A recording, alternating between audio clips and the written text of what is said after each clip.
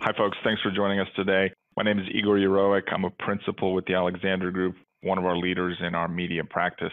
Today, we'll discuss a short case study with a media, entertainment, and tech company that was going through some challenges post-acquisition, and we'll highlight some of the things that the Alexander Group did to help them achieve their growth targets as they were going through these transitions. So if we think about really three core items here, the core question the organization wanted to ask was, as they've grown through acquisitions, they've patched on various sales forces, various sales approaches, and into a legacy organization that really resulted in an inconsistent customer engagement process, driving some confusion.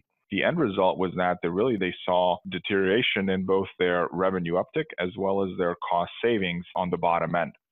So executive leadership recognized that they needed to address this in order to have a consistent message to the customer and a joining or a clarification of the roles that are actually bringing that message.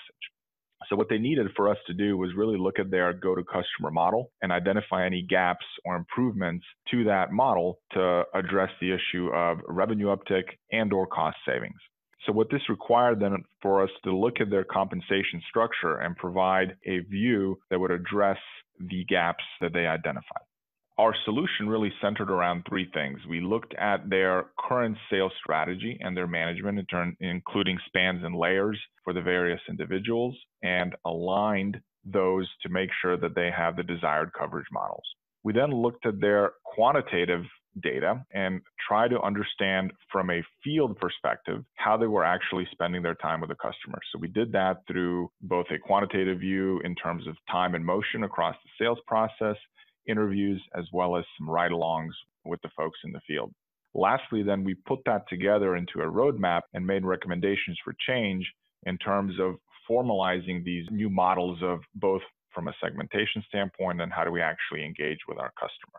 So the benefits really was a redesigned set of sales jobs and new compensation program to support the behaviors and the desired outcomes that we're trying to drive with the customer. This really led to a greater pay for performance culture, but also a better customer engagement. The second piece is that we introduced a governance model really across the organization for how do we manage this process going forward. Really, it's centered around a business unit with a centralized sales strategy and approach supported through sales compensation. To learn more about how the Alexander Group can help your organization with post-acquisition sales effectiveness issues, you can visit us at alexandergroup.com to get more information. Thank you for your time.